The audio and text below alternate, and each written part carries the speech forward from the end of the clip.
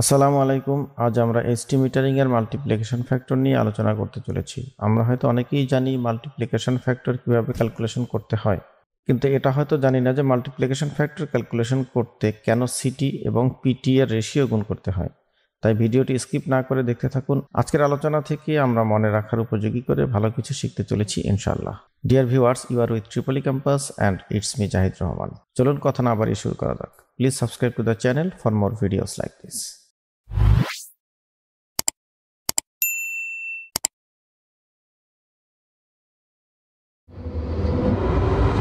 প্রথমেই আমরা electricity bill থেকে মিটার রিডিং এর এই তিনটি অংশ বুঝতে চেষ্টা করি, যেখানে প্রেজেন্ট রিডিং 30 নভেম্বর 2023 তারিখে আছে 1398 এবং প্রিভিয়াস রিডিং 1 নভেম্বর 2023 আছে 13085।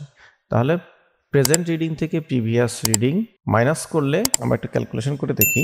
1398 মাইনাস 1358 ইকুয়ালস টু 13, কিন্তু রেজাল্ট হয়েছে 13,000। তাহলে এখানে কিভাবে 13,000 হলো? মূলত এই যে ওএমএফ বা ওভারঅল মাল্টিপ্লিকেশন ফ্যাক্টর 1000 আছে, সেই 1000 দ্বারা এটা সাবস্ট্রাক্টেড ভ্যালুকে গুণ করা হয়েছে, অর্থাৎ এই ক্ষেত্রে 13 গুণন 1000, তাহলে হলো 13,000।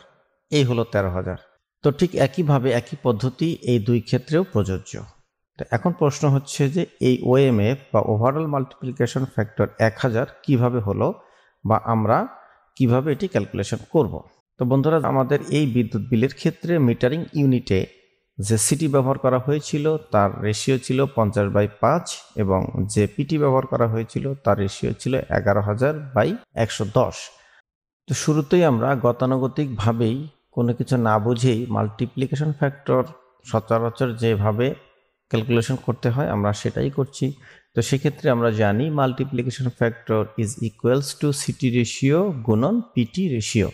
তো আমরা আগেই বলেছি in this case the city ratio 50/5 and PT ratio 11,000/110।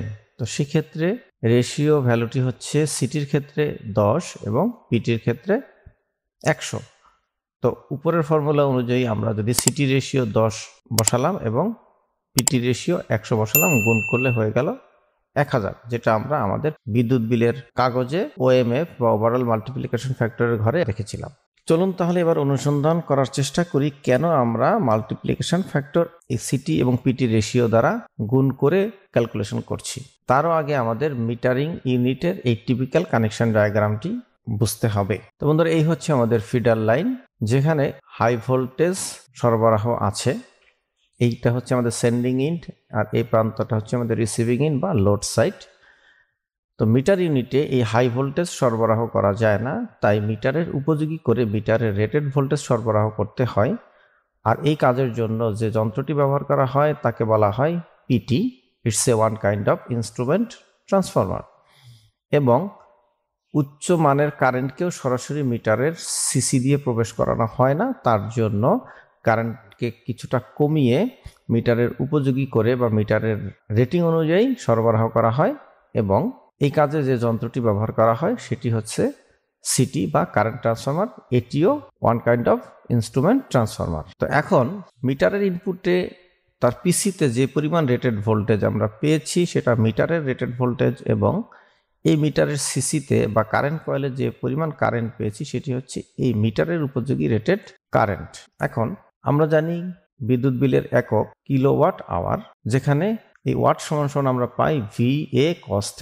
অর্থাৎ এই এনার্জি মিটারটি ভোল্টেজ পরিমাপ করছে পিসির মাধ্যমে, কারেন্ট পরিমাপ করছে সিসির মাধ্যমে, এবং এর ভিতরে একটি পাওয়ার ফ্যাক্টর মিটার আছে যার মাধ্যমে কারেন্ট এবং ভোল্টেজের মধ্যবর্তী কোণের কোসাইন মান অর্থাৎ পাওয়ার ফ্যাক্টরকে পরিমাপ করা হচ্ছে, এবং কত সময় ধরে এই পাওয়ারটা কাজ করছে সেটিকে কাউন্ট করার জন্য এখানে একটি টাইম কিপিং যন্ত্র ব্যবহার করা হয়েছে, যেটি হচ্ছে আওয়ার বা আওয়ার মিটার।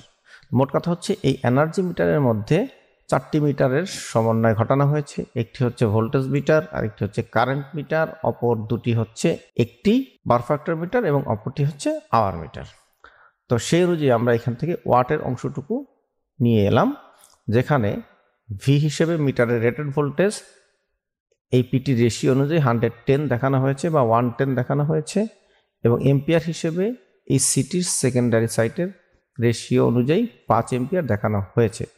ধরে নিচ্ছি আমরা আলোচনার স্বার্থে এই মুহূর্তে আমাদের লোড কারেন্ট 50 এম্পিয়ার, তাহলে সিটির সেকেন্ডারি কারেন্ট প্রবাহিত হবে 5 এম্পিয়ার। আমরা এই বিষয়গুলো হয়তো সবাই জানি, তাই এটা নিয়ে আর আলোচনা করছি না। সে অনুযায়ী যদি আমরা ভোল্টেজের মান 110 এবং প্রবাহিত কারেন্টের মান সিটির সেকেন্ডারিতে 5 এম্পিয়ার বসাই, এবং আমরা বিদ্যুৎ বিল থেকেই দেখেছিলাম, আমরা পুনরায় আরেকবার দেখে আসি, যেখানে পাওয়ার ফ্যাক্টর দেখানো হয়েছে 0.98।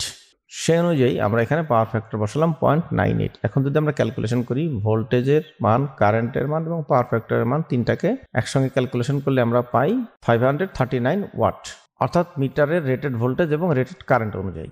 এখন মিটারের রেটেড ভোল্টেজ তো 110 পেয়েছি, কিন্তু অ্যাকচুয়াল ভোল্টেজ তো 110 না, অ্যাকচুয়াল ভোল্টেজ হচ্ছে আমাদের 11,000 ভোল্টেজ, যা কিনা মিটারের রেটেড ভোল্টেজের 100 গুণ।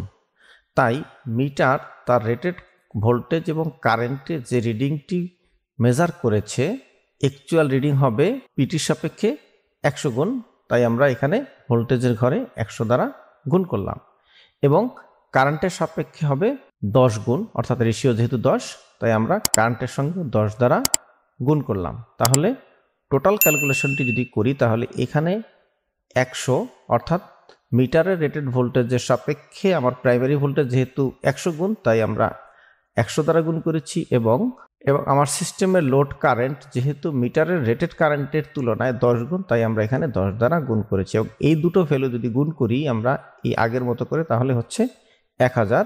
তাহলে আমাদের মিটারের রেটেড ভোল্টেজ এবং রেটেড কারেন্টের যে ওয়াট পেয়েছিলাম, অ্যাকচুয়াল ওয়াট হচ্ছে এই রিডিংয়ের 1000 গুণ, তাই আমরা এখানে 1000 দ্বারা গুণ করেছি, অর্থাৎ এই ভ্যালুটাকে 1000 দ্বারা গুণ করেছি। তাহলে রেজাল্ট হচ্ছে ফাইনালি 5,39,000 ওয়াট, অর্থাৎ 539 কিলো ওয়াট, যা অ্যাকচুয়াল পাওয়ার। এখন এই অ্যাকচুয়াল পাওয়ারের সঙ্গে যদি আমরা আওয়ার গুণ করে দিই, তাহলে সেটা হয়ে যাবে আমাদের কিলোওয়াট আওয়ার। অর্থাৎ এভাবেই আমরা এই মিটারের প্রাপ্ত রিডিংয়ের সঙ্গে মাল্টিপ্লিকেশন ফ্যাক্টর গুণ করে অ্যাকচুয়াল রিডিংটি পেতে পারি।